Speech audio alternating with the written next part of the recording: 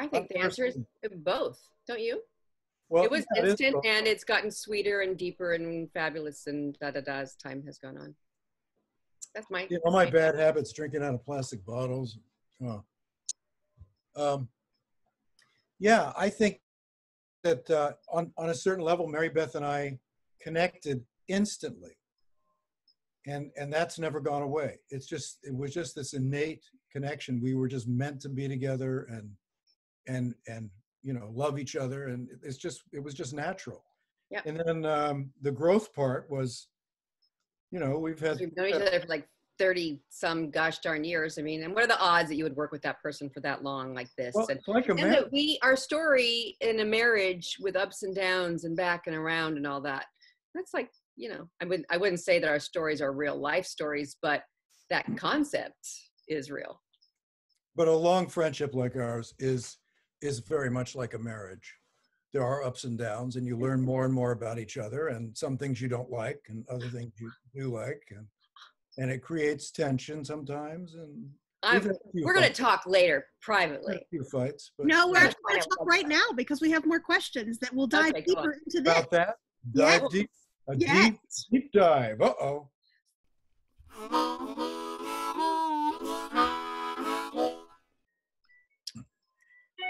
I think we work very similarly. I mean, well, to some degree, we both give it our all.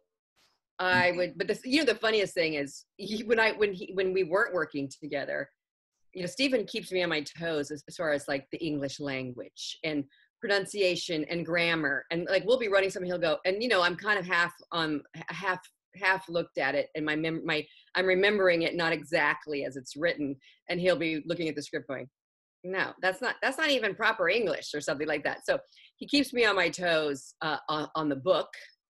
But also we have never been afraid to, you know, when we're doing something, to say, you know, if you could actually give it to me kind of like that, that would sort of help me to do that.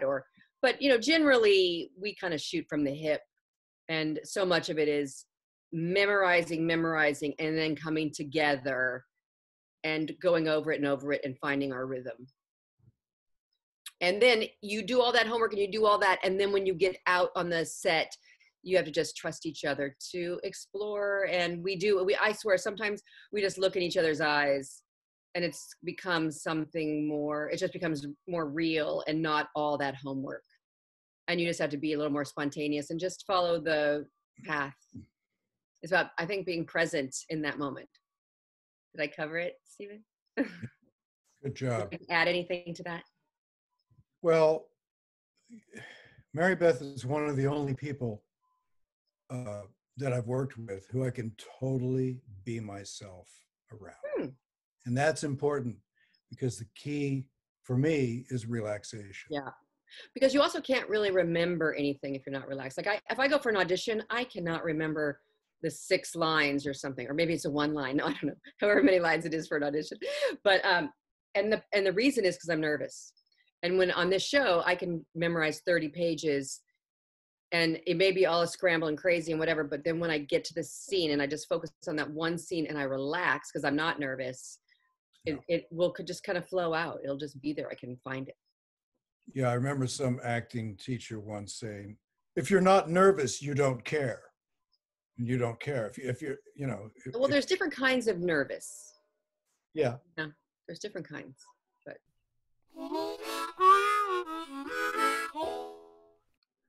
we've had a couple in our relationship, but it usually was about, there was one contract thing once. There's been more, it's more of those kind of things, like a business end of something that we have had fights about, but not like I can't think of one of us personally, really. I think there was one time where you called me out for speaking to you in a manner that you did not like. Oh, right. Remember that? Yeah. That was a pretty big one. That was a heavy one. Yeah. And you were right. And I had to cop to it, but you were sulking for, I remember it was like days.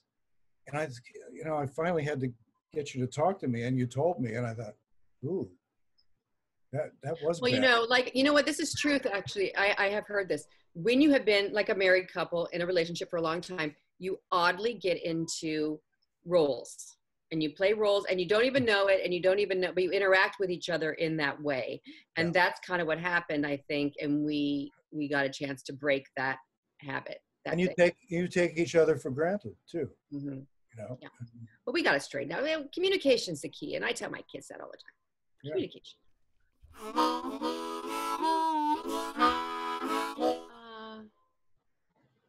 I mean, with Stephen, I mean, I have certainly observed, I don't know if I would have been different, but I've certainly observed him being this loving, sweet grandfather and grandparent, and very attentive and open-minded and all that. And I think that has influenced me.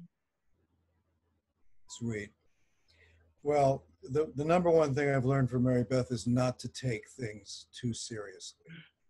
I always tell people, you struggle with that. At work, I tell people, I say, Mary Beth keeps me sane because she makes me laugh.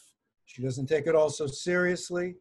And I mean, I'm always so grateful that I've had a partner like you.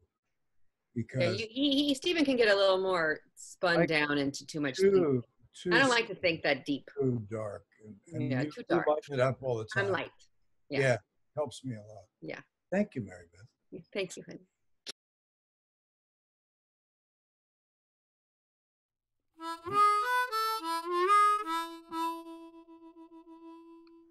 I have the answer for that one. Bing, ding. When I had my first baby, he came to my house afterwards, after we came home, and he had a bit of a cold, and he put on a doctor mask, and he sat on the floor. You did. I was way ahead of our time. Way ahead of your time. And you sat on the floor, Indian style, holding this little baby, like his head out in front like this, and rocking him and just looking, saying how beautiful he was and how sweet. And then my second pregnancy, actually, I had placenta previa, and I was at work. He drove me to the doctor. Do you remember this, Stephen? He drove me to the doctor and really looked out for me and everything. So I'd say, those things were very, very sweet. There's been many more, but those two really stick out in my mind. Well, whenever I've had a kind of, if I've had some problem in my family with my children or whatnot, I can talk to Mary Beth, and she's always got good advice for me. She listens, and she's always been there for me that way. I can tell her anything. And the other, I remember one time, it was very early when we were on the show, I think maybe a couple years in, and I was trying to quit smoking. And Mary Beth, he coughs on cue, drove me to this hypnotist. Remember? I don't remember that. Yeah, you drove me way out. It was out in bumfuck, who knows where. Oh, I can't say. We can, cut that. So far away. You drove me so far away. It was way far away. She drove me all the way on our lunch hour to get me to quit smoking. I remember that. I don't remember that. And I swear to God, you remember smoking. After the lunch break, we were first up on the set, and something happened, and I hadn't had a cigarette now for a couple hours, and I was such an addict. And something happened on set. I don't know. We were first seen up, and Al Rabin said something. And I just went off. I just went off, as you do when you're trying to quit smoking and you're irritable. And Mary Beth was there to calm me down and make everything okay. So you kind of saved me that day. But I did. You told me to have a cigarette. Get a cigarette right now. Go get a cigarette. Great. I did. I need to go to Al-Anon. You know what I do remember though, back in those days. Back in those days, we used to be there all day long, and he was like smoking in the dressing room, and we would go get coffees and like peanut M&Ms, and he'd smoke his cigarettes and have coffee, and we'd eat peanut M&Ms. I mean, times have changed. Times have changed.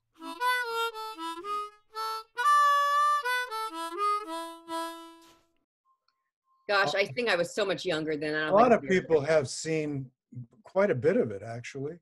It was, I did share it with people. One little tidbit I'll throw out of that. I don't know if you remember this, Stephen, but so, Stephen, we're going around the house, and of the ones that I was working on, but we were at my house, and I had the tiniest little Toby mug, the tiniest little face, this beautiful little face. And in this thing, I show him, like, this is my favorite little thing.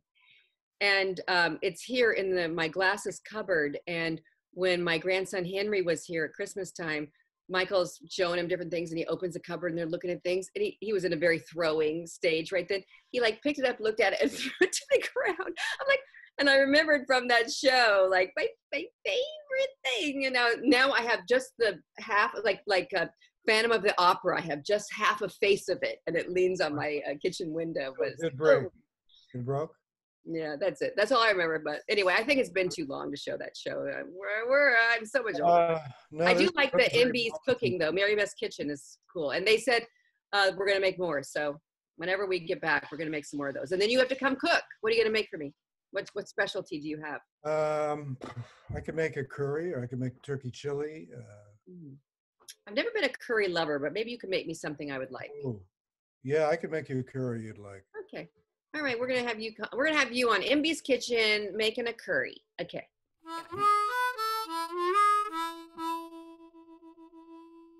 Yeah. Oh, probably from that first audition, probably. I mean, from the first time we met. I mean, we were connected, I think. Don't you think? Well, yeah. I mean, you don't really know until you see, you meet fans out in the, out in the world. You go to a thing and you see how people react to the two of us together. I think that was the first time going to a fan event and seeing how. Well, yeah, when you know how it's landing. I mean, I know how it's. Yeah, and then the magazines and people talk about it. I had no idea how big it was in the 80s. I really didn't.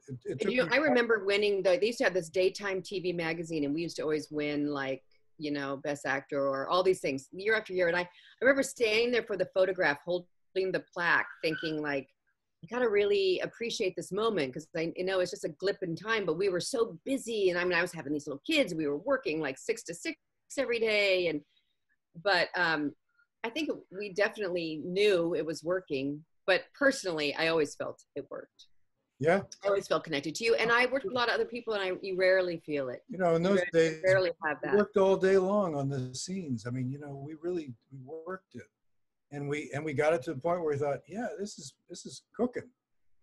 We had the time to do that. Now it's a whole different ballgame. Yeah.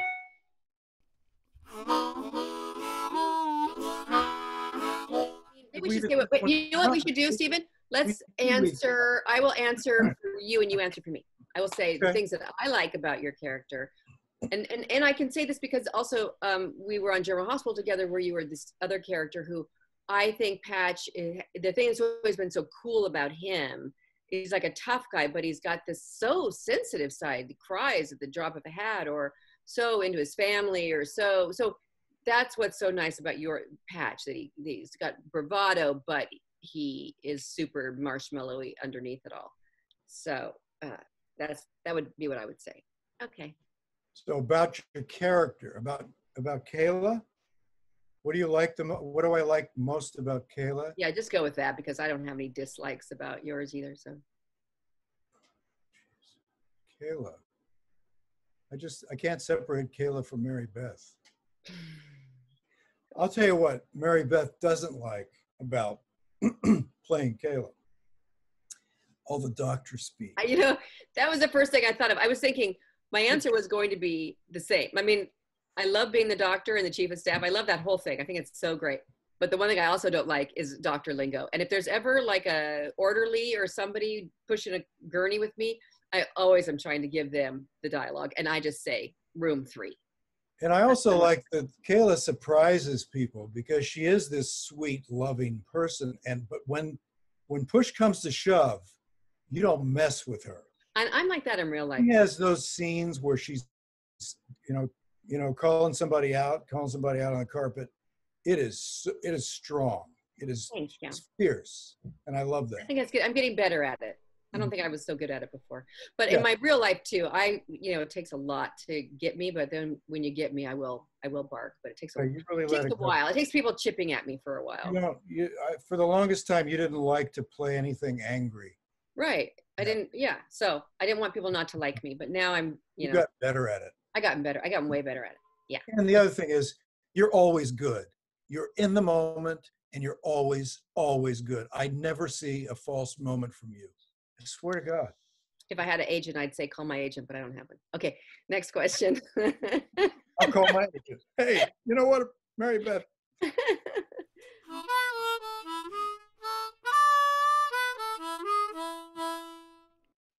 I'm not so I was gonna say she's so good. I'm not so good, but I'm good. That's, What does that mean? I don't know. I don't have as many dresses as she has. She's totally into dresses. I don't have as many fit and flare Thank dresses. you, Richard Bloor. He's the best. Oh, he always makes me look good. I have a very soft spot and an affinity for children. You do. So does Patch. You do always. He loves and protects But children to the end. thing is, you brought that to the character. I was probably never written, but you brought that. Well, none of that was written in the beginning. Right. That's what I'm saying. So We you got brought it. a lot of stuff out. Yeah. It was great.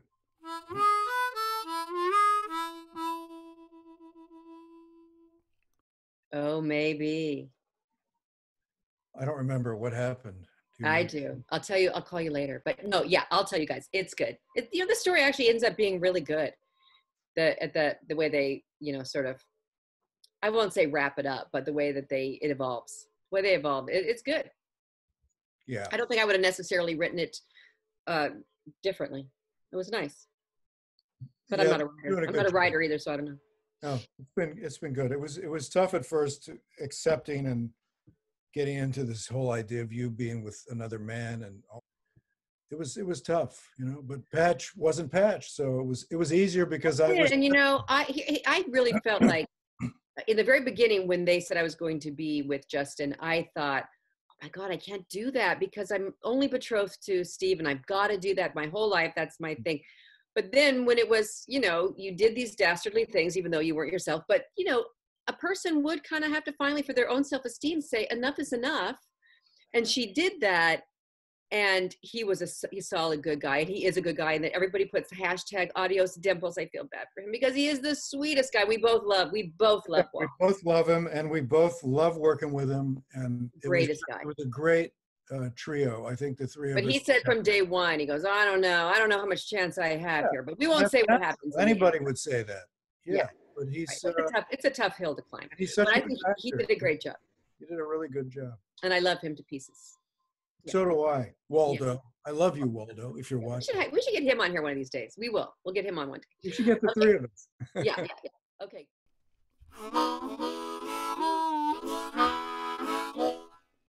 Oh, they used to choreograph. When Shelley Curtis was a producer on the show in the 80s, and when Al was there, and even on GH, when we worked there, the love scenes were choreographed. We kind of made it up, but the directors would actually come in with a plan.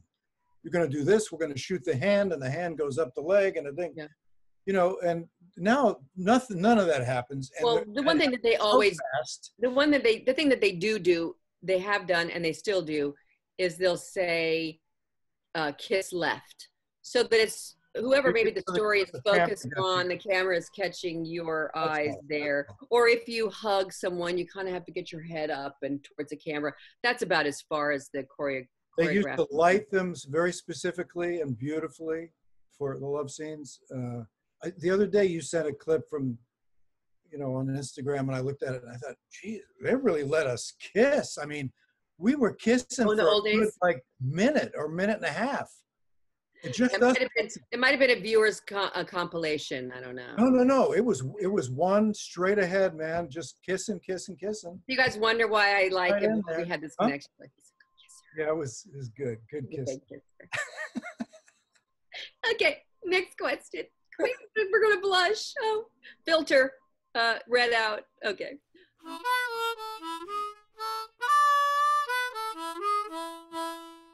Okay, well, I can answer that in several different ways. As the character, I definitely wanted the patch back, right? Yeah. I kind of enjoyed having the two eyes there for a while as Stefano and not having to deal with the thing all the time. It's kind of a hassle. And then do the hair under the thing, and oh my God. So to come out there, get the hair done, get the makeup, and I'm ready. And I just walk out. I don't have to fool around. I don't have to put the patch up to look at my script and put it back down when the cameras roll. Yeah, But as the character, there's no patch without the patch. It's got to stay. Thank you.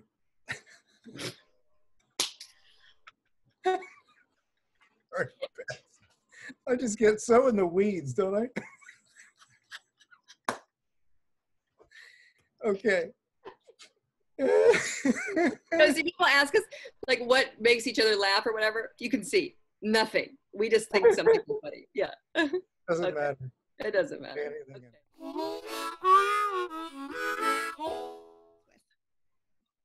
Each other.